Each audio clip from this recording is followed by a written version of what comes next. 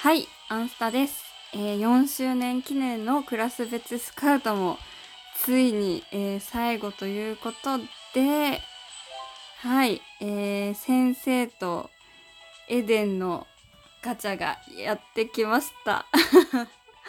いや、めっちゃね、長いと思ったクラス別もやっとこれで一区切りということで、本当にね、去年に引き続き、やっぱね、毎週ね、変わるのはね、大変でしたけれども、今思えばね、いい思い出、いい思い出です。はい。それで、最後ということで、このね、6人が、はい。しかもね、やっぱこの、先生と多校生っていうね、そう。普通のガチャじゃ出てこないじゃないですか。特別なイベントとか、そういうのにしかね、出てこない。レアな人たちなんで、ぜひね、はい、欲しいです。はい。ということで、はい、4周年記念の、まず、なぎさくん。いや、いいな、かっこいい。かっこいい。欲しい。やっぱり欲しい。みんな欲しい。で、セクシーポーズ。ひよりくん。すごいいいね。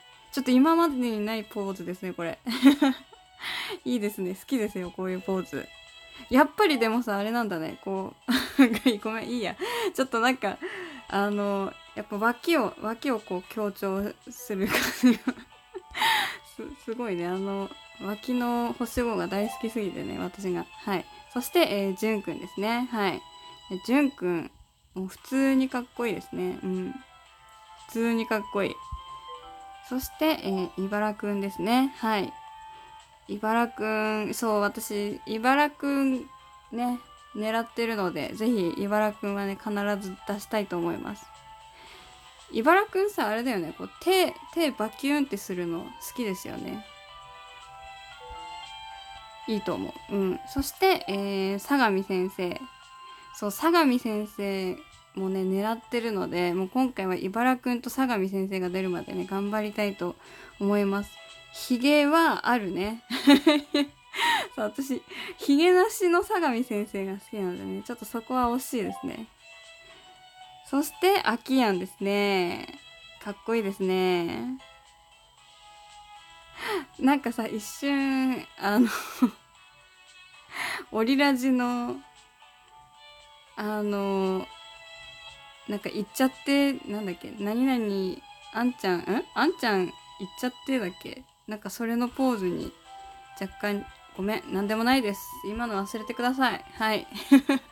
ということで、今回、ね、回します。あ、待って。見てなかった、そういえば。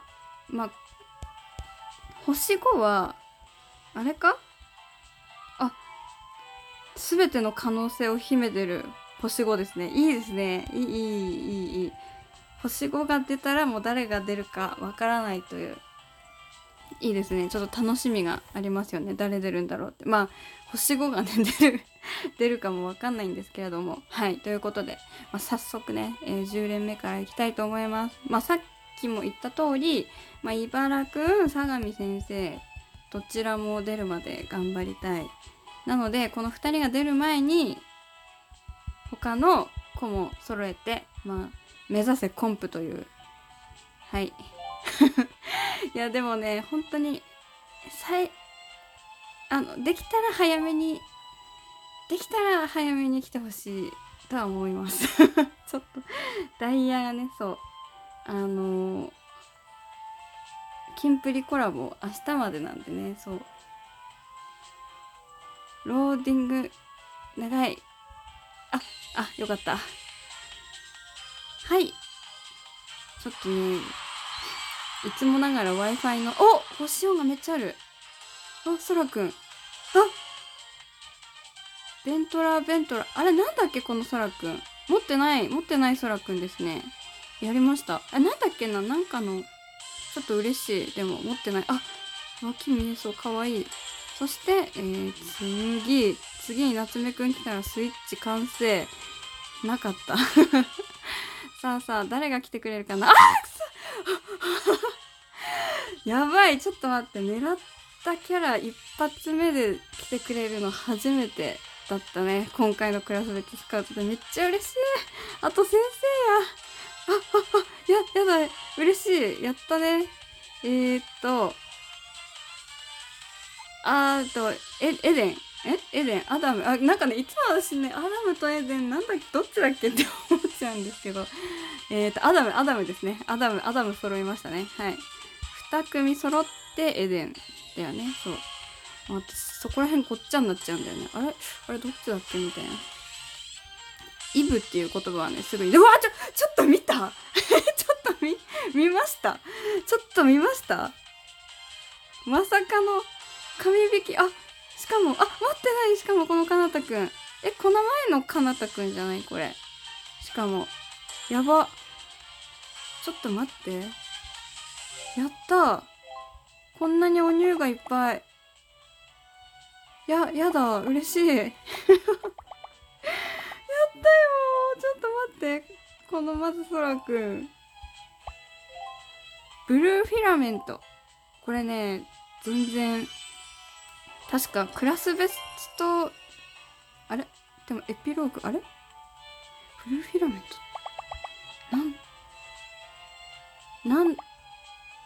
何のやつだっけ。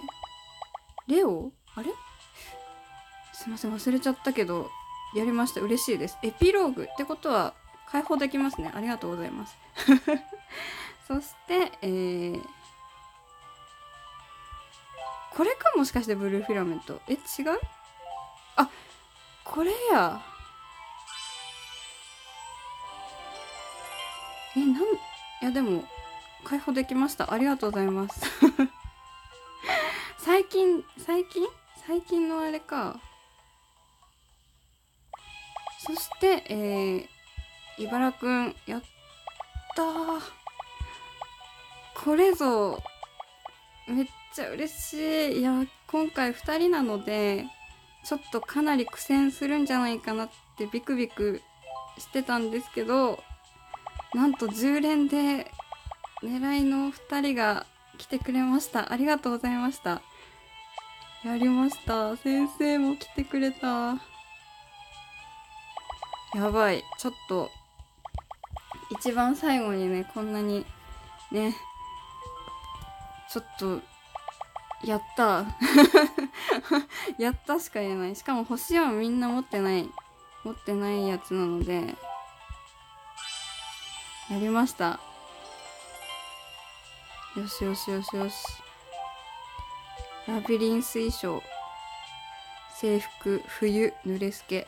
冬の濡れすけは寒そうやな。ということで、ね、10連で揃いました。ありがとうございます。はい、ということでクラス別スカウト、最後までね、回し終えました。はい、いやー無事に終わってよかった。今年もそうなんかこうガチャをたくさんやった1ヶ月だなって。もう去年もそうだったんですけど、もう来年どうなってんですかね。いやーだってさ、アンスタミュージックも多分始まってるでしょ多分そう考えるとね、もうちょっとアンスタ自体ね、どんな感じにね変わってるのかって、もうほんと今からねワクワクドキドキしております。そう、アニメもね来月から始まるということで、私先行上映会にね行けなかったんで平日でしたよね。そう行きたかったんですけど、ちょっとね離れたところでやってて、そう応募したかったんだけどな。そうちょっと見たかったんですけれども、ちょっと見れませんでした、私は。でもね、来月、すぐですよ。来月にはもうね、1話始まるのでね、それ楽しみに待ってたいと思います。はい、ということでね、もうそれを楽しみにね、私は頑張っていきたいと思います。はい。ということで、明日までのね、このキンプリコラボも頑張ってアドニスお迎えできるようにしたいと思います。そう、ダイヤはね、結構余裕ができたので、本当に。ただね、他のイブとアキヤも欲しくなってきた。そうだからまあイベント終わって余裕があったらもう10連回そうかなって思ってるはいということで、クラス別スカウトでした。ありがとうございました。やっぱ相模先生の若い頃やっぱかっこいいよね何回も言うけど、いやかっこいいですよやっぱ。ありがとうございました。